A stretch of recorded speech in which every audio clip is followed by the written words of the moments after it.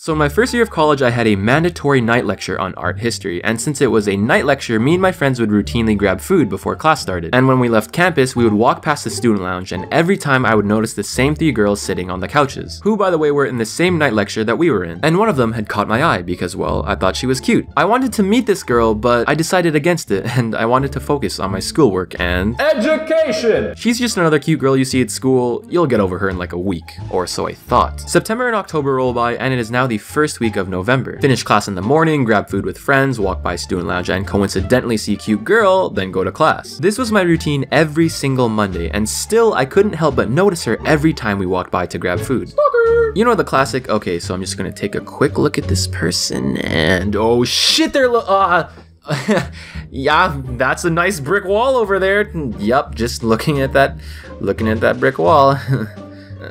It was a classic case of being interested in someone, but having no real way to approach or start a conversation with them. Another 2 weeks pass by, and one day I'm in the cafeteria with my friends, and I decide to bring it up. Hey, what do you think of that girl with the short hair over there?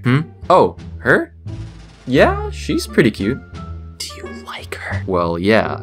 You would think this type of behavior would end in the 3rd grade, but it totally doesn't. You should ask her out. I mean, I would, but scared. Give me a week or 2. Cool, well, what's her name?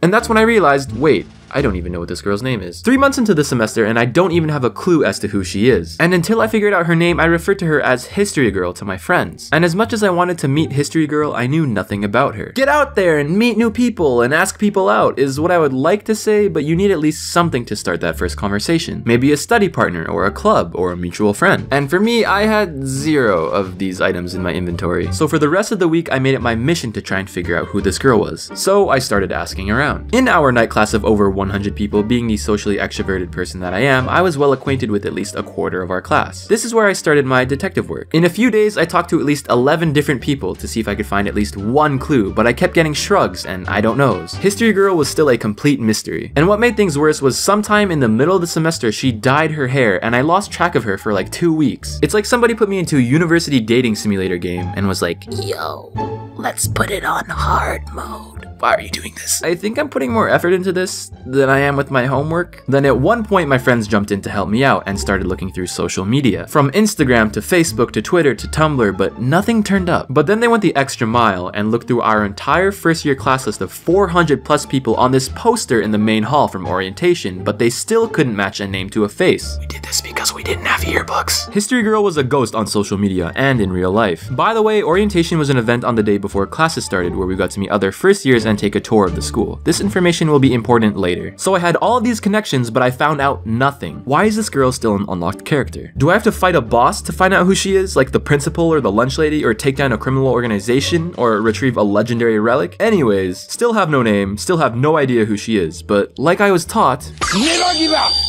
and so a week passes by and I walk into class, a large-sized hall that fit up to 200 people. My friends and I would sit in the middle right, while History Girl and her friends resided in the very top left. So I never had the opportunity to interact with her during class either. Plus, it was already 3 months into the semester. Everyone already had their unspoken spots. I couldn't randomly out of nowhere just sit with her group of friends without a reason because it would stand out too much. And at this point, I was running out of cards to play, and I thought about scrapping this whole plan to hopefully meet History Girl. It's almost the end of the semester, finals are soon, it's game over. I start walking to my regular spot, but then I look up and I see History Girl talking with some guy. Oh my god, please don't be your boyfriend. Oh my god, please don't be your boyfriend. It was Alex! This person, Alex, coincidentally turned out to be a friend that I made during the school tour orientation way back in August. The last time that I had officially talked to Alex was 3 months ago. Although we didn't talk or hang out very often, we were still cool with each other, enough for me to go up and say hi to him. Do you see where I'm going with this? After 3 months and jumping through multiple obstacles to try and figure out who she is, this might be my first opportunity to actually meet History Girl.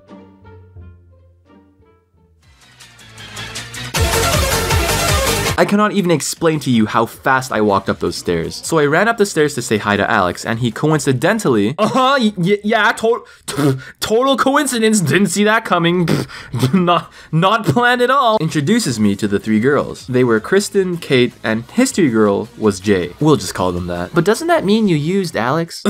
Used? No, Alex, he just helped, you know what I'm saying? Turns out he was just asking her for an extra pencil. What the fuck? The power of coincidence. So I end up sitting with them, but Alex didn't actually plan to sit where we were and later moved spots. So now it's just me and Jay.